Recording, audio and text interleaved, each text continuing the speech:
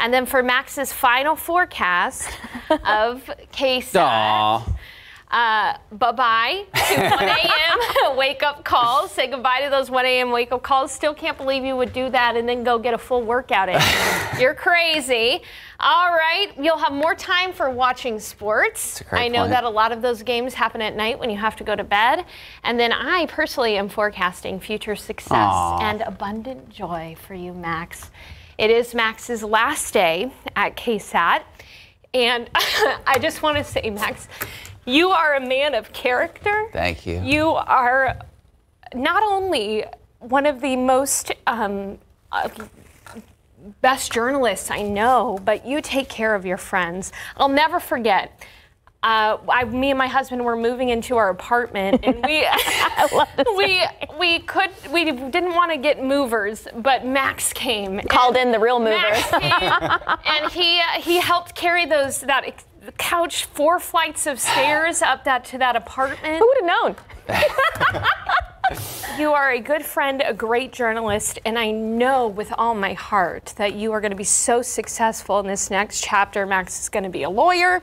He's going to be a great lawyer. Thank you. You and Paige are going to just do so well in your next chapter in life, and I'm so lucky I know you, and I love you, bud. You're awesome. Thank you. Okay. I'm it's the allergies. It's the dang pollen. You know. I'm trying my hardest not to cry. Messing up the wingtips. Yeah, I know. I put on wingtips this morning. I don't know why I did that. Okay, Max. So to our viewers, you guys might watch and think that, we just like to have a lot of fun and that this is easy and our newscast is seamless. But what you don't see are... I hate you so much, are all the sacrifices that go into making this newscast possible. And I'm going to kill you for making me cry on live TV, Max. We sacrifice a lot of weekend events, a lot of time with our family, a lot of time with our loved ones. Paige, you are a saint. I'm talking to Max's girlfriend who's behind the scenes right now for putting up with this man and his schedule. So getting up at 5 in the morning, or I'm sorry, getting here at 5 in the morning, those early wake-up calls between 2 and 3 a.m. Can be pretty miserable on the weekends, and sometimes you get in at 5 and you're just like, I hate everyone and everything. And but when I get in, and the moment I see both of you and you, Max, all that fades. And so thank you so much for making this job not just doable, but enjoyable. Exciting. And I feel like I get to work with my best friends every single day. So it's like jokes on KSAT, they're paying us to work. But really, we're just like getting to work alongside our best friends. And it's been so, so amazing. And I'm going to miss that so much. You have no idea. So thank you, and I'm going to miss your positivity and your enthusiasm and your "let's go" yell. Let's go! He yells it about 2 minutes before we go on air at 6 a.m. and always jolts me and wakes me up. And Max, you're my true twin flame co-anchor because you read my mind by just looking at me. You finish my sentences, and down to you want it to be just like me so much you ruptured your Achilles. Yeah, I had to. We now have matching hokas for those who And I was going to say, like at this very moment, we are twinning. We're wearing the exact same shoes under the desk right now. And I am so, so darn proud of you. Max is the hardest worker I know. He sends our producers an email every morning with a list of all of the important things that we should talk about. Now, I have to do it. Darn it, Max. And Max has been going to school while working full time, and you work so hard. I'm so proud of you, and I cannot wait till you're the best attorney there is, and I get to tell all of my friends that that's my best friend, and hopefully you don't have to represent me, but if you do, I'm going to be so honored to give you that call. Well, thank you guys. Thank you both. And as you probably know, today is my last newscast, so obviously I'm going to get to the Sarahs in just a few moments. But I want to thank all of our viewers.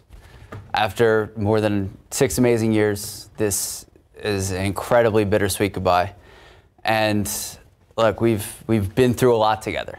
Whether it was multiple torn Achilles, the pandemic, inflation, we tried to tell the stories that we thought were important and that you told us were important. We always strive to be transparent, honest, respectful, and truthful.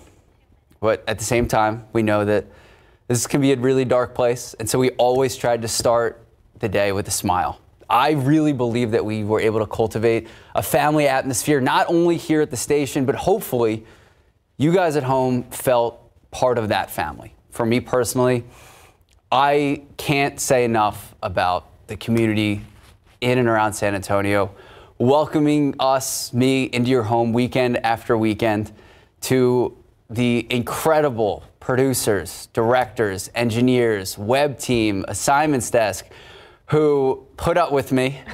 I know I'm not the easiest person to work with. I also know I don't stick to the script, literally or metaphorically. You are right now, though. You're doing great. Kind of. I'm doing okay. I'm still deviating, so I appreciate Cynthia, who's sticking with me. But I can't say this enough. I say this with my entire heart. I appreciate everyone's here. Flexibility, the laughs, and really the camaraderie day in and day out, regardless of the time of day, time of night. And to the Sarahs, you guys have really made San Antonio home. And I could not imagine the last few years having to wake up at 2 a.m. to come to work and you guys not being by my side. So thank you for literally and metaphorically being by my side throughout this. And no matter what happens next, San Antonio and all of you out there, all of you who have inundated my social media, my emails throughout the last few weeks, you will always, especially you guys here, will always have a special place in my heart. I have to put my glasses on so no one can see me cry. And now Sarah Koza with the top tier glasses. We're grateful for you, Max. Max, we love you. We miss you. Best of luck. If you ever need an attorney, call Max Massey.